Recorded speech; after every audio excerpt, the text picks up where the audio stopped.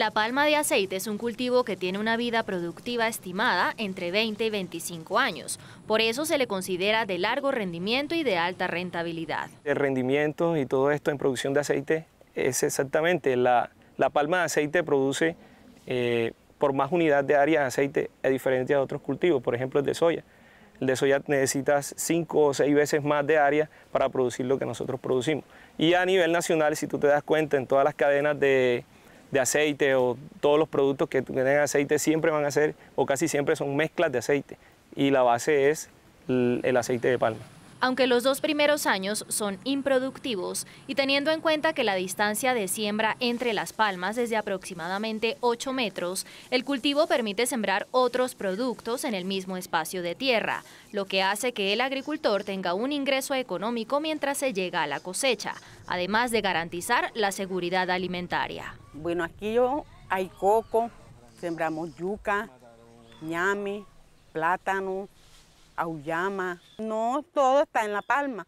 Ahí tenemos partes donde se siembra la yuca, donde se siembra el plátano, donde se siembra el ñame. En el cultivo de palma se puede sembrar una mata de auyama, una mata de frijoles.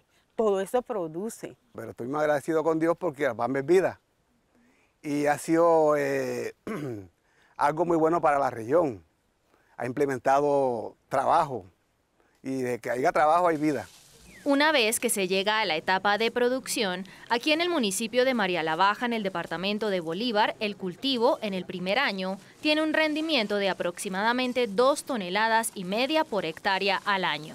La rentabilidad y la unidad de peso, o sea, 24 toneladas hectárea año, donde tú tienes por lo menos 3 o 4, que es la unidad mínima productiva acá en María la Baja, es completamente sobresaliente además de los otros cultivos. Si tú te das cuenta, en las etapas iniciales del cultivo, más o menos los 2 primeros años, nosotros podemos hacer un asocio de cultivares. La producción de racimos de palma es constante durante todo el año, teniendo picos de producción en esta zona del Caribe colombiano en los meses de julio, agosto, septiembre y octubre. En monocultivo, la palma de aceite tiene una rentabilidad del 13%. Manejando más plantaciones, este valor puede ser superior al 20 o 30%. Acá tenemos cultivares de 22 y 23 años y aún son productivos.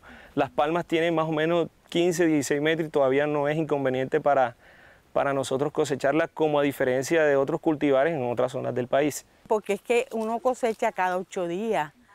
Y la platica siempre está segurita.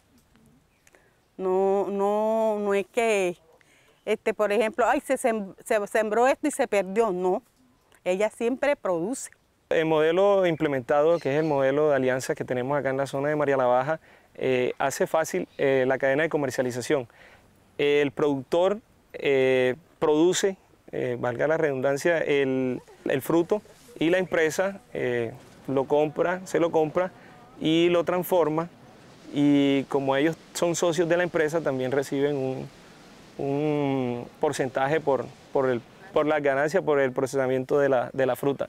Con este tipo de alianzas, todos los racimos que producen los pequeños, medianos y grandes palmicultores de la zona van directamente a la planta extractora de María la Baja, en donde se transforman en aceite rojo de palma para su posterior comercialización, por lo que los productores tienen la seguridad de que se les comprará todas sus cosechas.